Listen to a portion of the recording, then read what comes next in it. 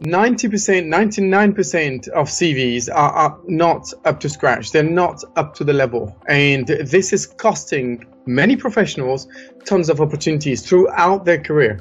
It's costing them opportunities that could make them happier with a better manager, better environment, better company culture. In short, the CV is the first thing that an employer sees. And you know what?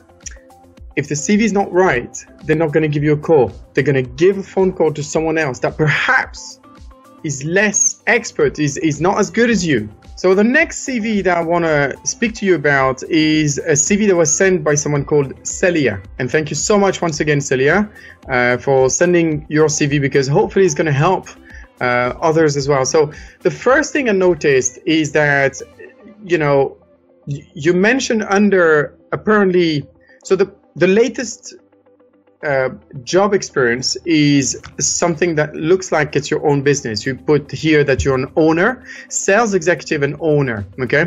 And that's fine, by the way. But then you say French legal status, auto-entrepreneur. Why would that be relevant at all? It's not something that's relevant. Unless I don't know actually, how would that be relevant? Remember, you only have, let's say, a window of 7 seconds to impress the recruiter and convince him to read again your CV in a more detail, with more details. Another element is that if you're looking for work and you're an entrepreneur, now there's different school of thoughts, but I would hide the fact that I was an entrepreneur, purely because, you know, entrepreneurs, they're not understood correctly by recruiters. They're sometimes, you know, feared. He's an entrepreneur. He used to have his own business. He used to have his own staff. He used to recruit himself. He used to do everything himself. So, you know, how easy is it to manage people like this? Now, as a recruiter or an employer, I'm thinking like this. I'm not saying this is your case, Celia. I'm just thinking that immediately when you put entrepreneur, it doesn't add any value unless you're actually working to serve clients that are themselves entrepreneurs. So if you work for Freezone, for example, as a business advisor for small companies and you've been an entrepreneur yourself, then yeah, there's relevancy into this. It's completely relevant. But otherwise, no, it's not. It really isn't, okay? So another point here is that the issue of consistency, okay? So straight away, when we look at comparing your experience as an entrepreneur with your previous experience, which was as a legal assistant in a law firm, then straight away, it's no longer consistent with your career. The message or the fear, the worry, the anxiety that immediately is created on the mind of a recruiter or an employer is, whoa, she's changing completely. I mean, someone that studies legal, work in legal, establish a business in legal, consistent.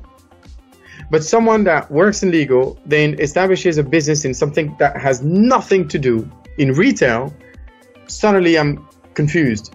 Does she actually like legal? It looks like she doesn't like legal anymore.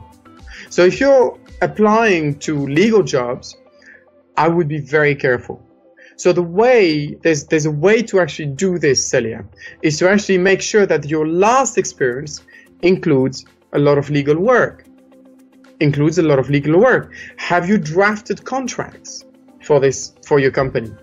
You know, employee contract, supplier contracts, commercial contracts, etc., etc. Have you done that? If you have, then this is where you're going to perhaps not mention that you're an entrepreneur or business owner or a sales executive, but I would say you've been head of legal for your own business. Now, you shouldn't say that it's your own business, but you've been head of legal for this company or freelancing for this company. All of this is real and is true. The fact that you work in your business, choose the different jobs among the different jobs that you've done, among the different tasks, different duties that you've had to do, choose the one that are relevant to get you a job in the field that you want. Don't just put sales executive conduct live shows. Now, be careful about the spelling mistakes here. Obviously, there's no S in live shows. Managing photo shoots. Now, remember what we said about managing. We don't know exactly what it means. So it's got to be an action verb, okay? And there's really no proper results here. So we don't know exactly what you've been able to do. So if you rewrite your CV, especially the last experience, without mentioning that you're a business owner, but saying that you are a legal advisor for this company, and that you've been drafting contracts of this sort, and that thanks to you, you've been, I don't know, saving the company time, money, but you know, basically starting to actually show some results, you might have a chance. Plus, it becomes consistent. I hope it makes sense. I really hope it makes sense, Celia.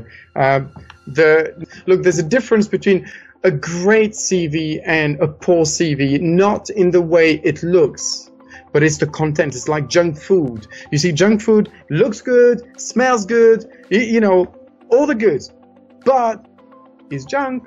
It's not good, okay? Make sure your CV is not junk food, okay? Spend the time. Invest in your CV. Review it. If English is not your first language, make sure you get someone that's qualified to review your CV. It could make you a lot of money. It could bring you a lot of opportunities. It could put a smile on your face and get rid of this horrible manager that you might have, or put you back to work because you've had a maternity leave and you're tired of staying at home now. It could change lives. So hopefully you will use this. And that's it. I'm just going to let you go now. Thank you so much once again, and all the very best. I will see you next week for another live session. Take care. Bye-bye.